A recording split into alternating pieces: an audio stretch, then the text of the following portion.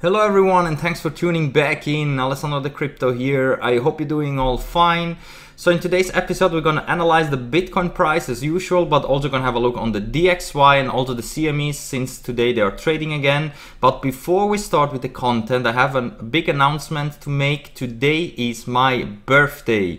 So if you want to make me a nice present, then please moon up this thumbs button down below here in the video.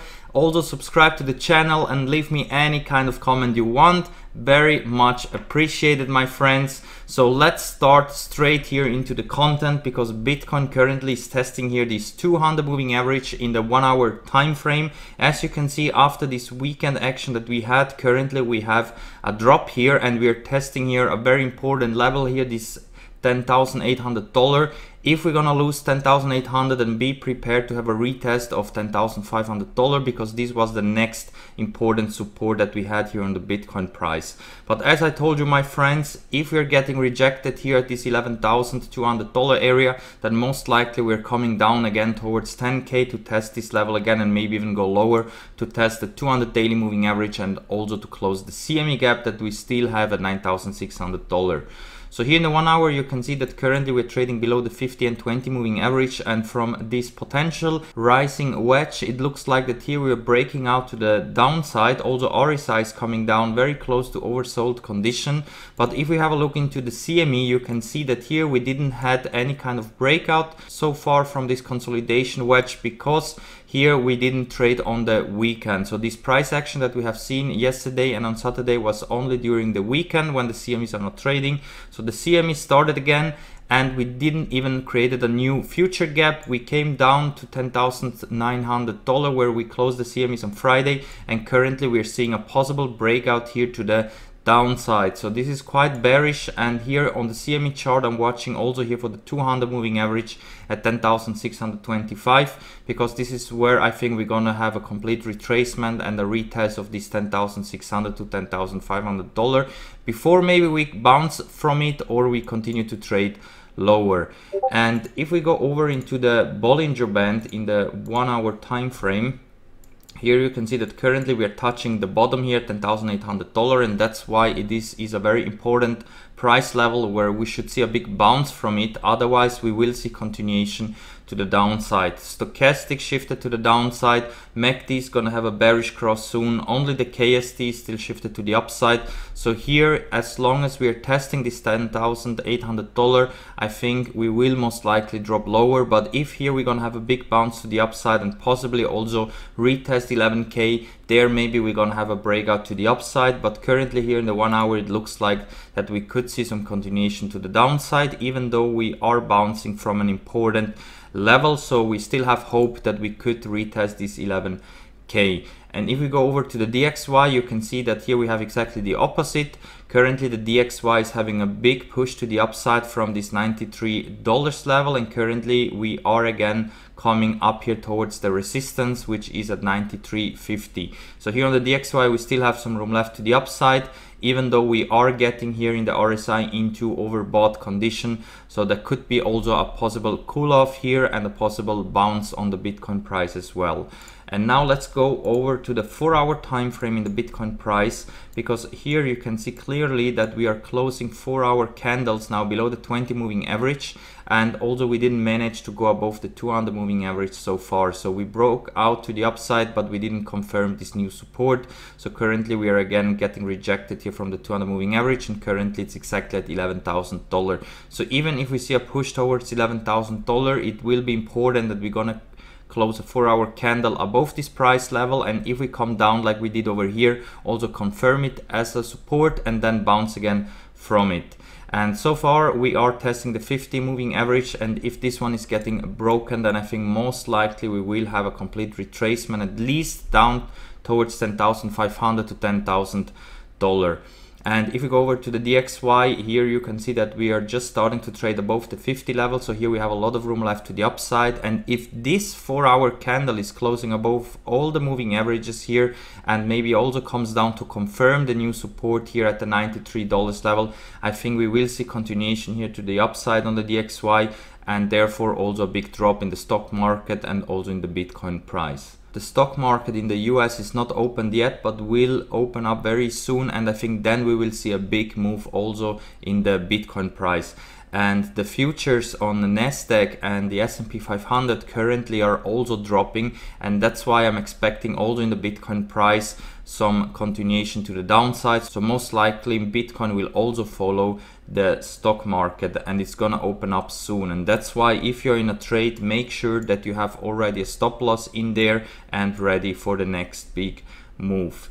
And if we have a look into the Bollinger Band here in the 4-hour time frame, you can see that currently we are trading in the lower part, and the bottom is here at $10,800. So that's why I'm telling you guys, if we're gonna overshooting it to the downside from $10,800, then we will see a big move towards $10,500 to $10,000. Most likely we're gonna have a bounce at 10.5, 10.6 before maybe we continue to drop lower, especially if the DXY continues to pump and the stock market continues to crash. And here you see that the stochastic is still in oversold condition, so here we could see a possible bounce to the upside, but since the MACD and KSD are still shifted to the downside, I'm expecting some continuation to the downside, and that's why I still have my short open that I opened up last week, and I'm still pretty convinced that we will come down again to test 10,500 or 10k, maybe even go down to close the CME gap and test also the 200 daily moving average. And therefore let's switch over into the daily time frame, because here you can see that currently we are testing the 20 daily moving average again. So far we didn't manage to break above the 50 daily here at $11,200, and that's why we could potential drop down from here. And if we're gonna lose this 20 daily moving average support at $10,800, then my targets are again this region that we had over here before we had this nice bounce to the upside towards our target of $11,200, and most likely we're gonna see continuation down to the 200 daily moving average here at exactly $9,200. And if we drop down to this level and confirm that the 200 daily is our support, then most likely we're also gonna close the CME gap and could have a big bounce from it and continue our confirmed bull run that we had since we broke out from this important resistance here at $10,000. And if we zoom out here in the daily, you can see that the 200 daily moving average is in a very important Fib level. If we have a Fibonacci retracement down from the bottom that we had in March up to the top here at $12,500, you can see that the 200 daily moving average is lining up perfectly at the 0.382 Fib line at $9,200. And this is not only our previous resistance, which now is support, and also where the 200 daily moving average is lining up, but this is also the Fibonacci retracement where usually Bitcoins bottom out during an uptrend. So when we go up, usually Bitcoin always retraces back down to at least this Fib level before we continue to the upside. And in the worst case, if we're not bouncing from this important Fib level, then maybe we even have a drop towards the 0.618 Fib line at 7,200. That is also still in the cards. But if we have a drop towards the 0.382 Fib line, this is where I'm expecting an initial bounce to the upside. And I don't think that we will come ever lower than that again, but if so, then 7,200 here at the 0.618 Fib line, I think this would be the clear bottom for Bitcoin if we're really gonna have maybe a similar dump like we had also in March. I don't think this will happen, but if so, then watch out for this price level. And I have all my buy orders here between $9,200 and $7,200 to rebuy back cheap into Bitcoin if we really have this major drop. But the most of it I'm gonna definitely buy here at $9,200, because this is where I think we're probably gonna bottom out if nothing special is going on also in the stock market that could take Bitcoin again towards $7,200. And we can also have a look in the Bollinger Band in the daily, because here currently we are still trading on the upper area, which is very bullish, and also currently we are testing here this moving average. If we're gonna lose $10,800, then be prepared to test here the middle line at $10,590. And that's why I'm telling you, most likely we're gonna have a retest of $10,600 to $10,500, and there we're gonna see if we have continuation to the downside towards 10k again or not.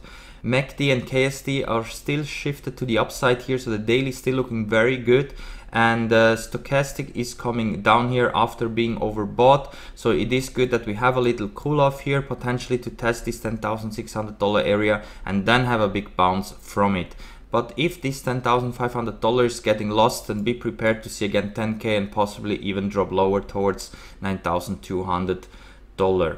And we can also have a look into the DXY in the daily, because currently the DXY is testing here the 50 level in the RSI, and you can clearly see that we have a support line here in the RSI, and if this is getting broken to the upside, so if the DXY is successfully breaking here the 20 and 50 daily moving average here at 93.50 and also close a daily candle above, then be prepared for a major crash in the stock and Bitcoin price, because in that case most likely we're gonna shoot here to the upside and potentially test here this $96, even up to $97 area before maybe we continue to crash here in the DXY. And this will be very catastrophe for the Bitcoin and the stock market prices, because in that case we're gonna see a major dump, maybe similar like we had in March. Let's hope it's not gonna be the case, but this is still in the cards based on the price action that we're seeing currently on the DXY. And we can also have a final look in the weekly time frame here in the Bitcoin price, because after bouncing here from the 20 weekly moving average, there is also a high chance that we all retrace back down here towards the 20 weekly again, maybe even retest it or even week below before we continue to the upside. But since we are bouncing here from the 20 weekly moving average, the weekly is still looking very bullish. We are still trading on the upper area here. We didn't drop below the 50 level in the RSI, and this is why the weekly is still looking very, very bullish.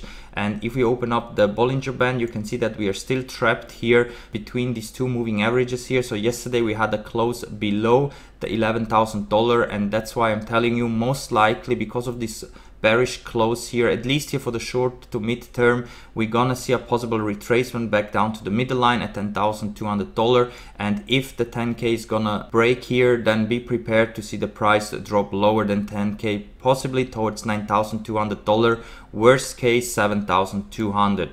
But based here in the Bollinger Band, it looks like that the weekly bottom would be here at $8,200. So that's why, my friends, I'm telling you, if you want to buy cheap Bitcoin, probably for the last time, between 9,200 even down to 8,200 or 7,200 will be the last opportunity. Don't wait for 1K, 2K, 3K. This will never happen again, in my opinion. And this is most likely the last opportunity to buy really cheap Bitcoin before the next parabolic run. Alright guys, and with that said, I'm gonna wrap it up for now. I want to thank you again for all your supports during the last 2 years, and also big shout out to the big great community that we have over on Discord. So shout out to you, my friends. Thank you very much again for all your great support, and we're gonna see us all in the next one. Bye.